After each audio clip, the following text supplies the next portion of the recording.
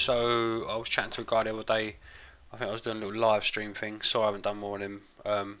Just don't ask. He was talking about when you have got like a Maya particle system and you want to use instance geometry, how the particles, when they kind of like collide or interact with a surface like a floor, they won't pick up the shape of the instance geometry. Yeah, so all they're doing is just looking at either like the spherical size of the particle or the particle size itself, as in a point in space. So it's never going to work like that. So I mentioned the way around it is to use mesh. So I'll just quickly show you what I mean. Right, so I've got a shape here. I suppose that like represents, I don't know, a wrench or a spanner or something like that. Dead in the center of world space. We'll just delete all the history and whatever. And I'm just going to create a mesh network. So let's just get up to that tab and bam. So we've got a bunch of spanners, wrenches, whatever you want to call them. I'm just going to pull these down to 0 at this point here. I'm going to try and treat this number of points as an emitter. Yeah. So the more increments we go up here, we just work that out over time. So I'm just going to go to like, I'm going to set a key here at 0. I'm going to go to frame 100, and I'm going to set a key there at, say, I don't know, let's just go 25 for now. And I'm going to set a key there. So when I rewind and play, we're getting these turn up like so. So I'm just going to pull back that distance. So you've got a spanner showing up. You won't see the others because they're all inside each other there. Okay. Next step, let's just hide the grid. I'm going to go to Mesh. I'm going to go to Mesh Dynamics and add a Mesh Dynamics node. So if I play it now, you're going to see a kind of emitter function because the gravity is going to keep pulling down every new asset that's created. So we go 1, 2, 3, 4, 5, and there we go. We've got a whole bunch of elements falling and they're being emitted by our funky little emitter that we've got going on there. So this is set to, so we're looking at dynamics, it's set to automatic. You can change it to Convex Hull. I'll just show you what I mean. So if we just click on the bullet solver and we go down and in the bullet solver we scroll down to the debugging section and we're just going to click on collision shapes. So what that's doing at the moment is actually using this mesh for the shape, and it's probably not the fastest way of doing it if you want to use say like a whole bunch of these, you know, like 1,000 or something like that. So we might go back to the dynamics tab, change this to like Convex Hull, and we're going to have to rewind and play to see that change. But if I rewind and kind of stop it there, you can see what's happening. So it's basically creating a hole, you know, like a templated shape around our shape. So it's not really helping us out of this space in here, but it kind of depends on what look you're trying to get.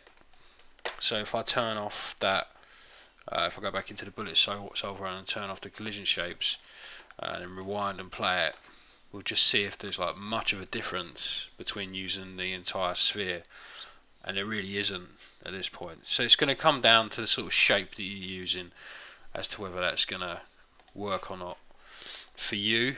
Obviously we can add some friction so they don't all go flying off. Let's just try that, see if we get something that looks a bit more weighty when they land. There we go, and they're all landed on top of each other. And that's like a really fast dynamic sim using a complicated-ish model. So, and of course, if we want to emit more, we're just going to go back into our distribute, and we're going to, if I hit select there, I'll be able to see my keyframe down here. But a quicker way of doing this is perhaps just to go into the animation editor and the graph editor, pull that over there, and we can see our Bezier curve. I'm just going to change that to linear, and yeah, we can see that that's set at an amount. So if I drag this up here, pull that up there, we can see this number up here changing. See, it was at 25, and we're just going to take that up, just keep going up to around 100, that sort of way, and then obviously we're going to get 100 of these landing now. I'm just going to double check that I've got this back on Convex Hull, rewind and play, and we've got a whole bunch more of them, and it's all happening over 100 frames. So we get frame 100 and they'll stop, and that's quite a lot of spanners or wrenches depending on where you're from. And the result here is that we're dealing with mash, yeah, so if you don't like the distribution of it, we can go and start tweaking that either in the dynamic side of things, where we could add a constraint with a bit of a motor on it to sort of push them apart initially. We can use the positional strength to try and keep them inside like a structure, or we can actually go back into mash itself and add like a random node, and we get some different sizes going on, something like that. We've got some different size spanners happening now. We've got some small ones and some big ones, without too much hassle. We can also, can you rotate them? I don't know if rotation works when we're doing dynamics, but if I play that now, you can see that we've got different size spanners coming out, and it's computing them as well, which is well handy. You know what I mean? So that's spanners. Obviously it's going to work on anything, you know, any kind of option you can think of. And so for now I'm just going to go back into the graph editor. Come on, graph editor. I'm going to pull this number down a bit again, just so I'm not killing Maya for now, because you know Maya doesn't like doing anything. And I'm going to play around with moving that emitter around, yeah. So I'm going to transform node, and I'm going to connect a null to that. So I've got a null sitting here. So let's say you had your emitter on a path. Let's just do it. Curve tools. Let's just create a quick curve. I've dragged that over there. I'm going to select that null, and I'm going to select that curve, and I'm going to go into animation menu. I always forget where this is. So I think it's in constrain now, is it? Motion paths, yeah, there we go. Attach the motion path, and I'm just going to do that over start and end. Let's just go 100. It's going to be pretty slow, but whatever. Apply, close that. So now we've got the null, which is controlling the transform of the distribution, yeah. So basically it's now going to act like an emitter. What it should do, let's hit play and see. There we go.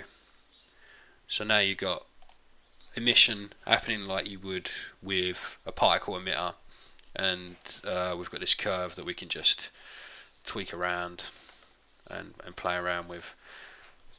So again, you know, simple example here, but it just shows you how, you know, powerful mesh can be and how simple it is to use versus like End Dynamics or something. Alright, so enjoy that, and I will speak to you soon.